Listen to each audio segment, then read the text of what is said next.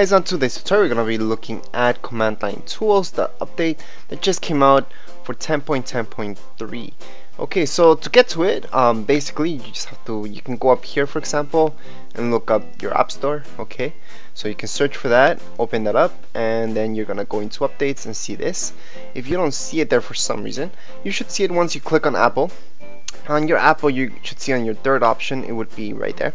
So it should say One New, and that's your update. So it should load up this page. If it doesn't, once again, just click on the fifth option, which is updates.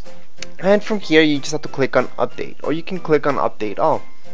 Now, what does this update do? Well, it updates all this. Okay, basically, you do have to do these updates because your computer, you will see that sometimes they start running slow and so on, so it's better just to go with the updates that happen. And always, although I do recommend usually just doing them right away. For big updates such as this one's a little bit bigger.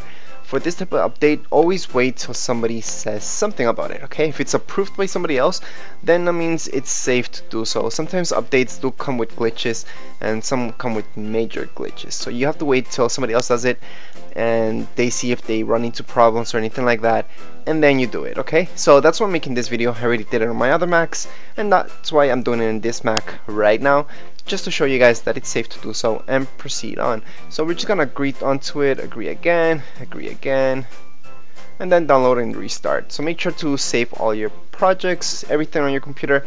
Do a time machine backup of your computer before any updates, of course, just in case. And that's it for this video. Okay, right now we're just gonna see the screen going black, and then it's gonna load up again, and it shouldn't take more than 30 minutes if you have slow internet. Okay, so that's it for this video. If you guys have any questions, comments, you can write them here below, and don't forget to subscribe and rate. Thank you.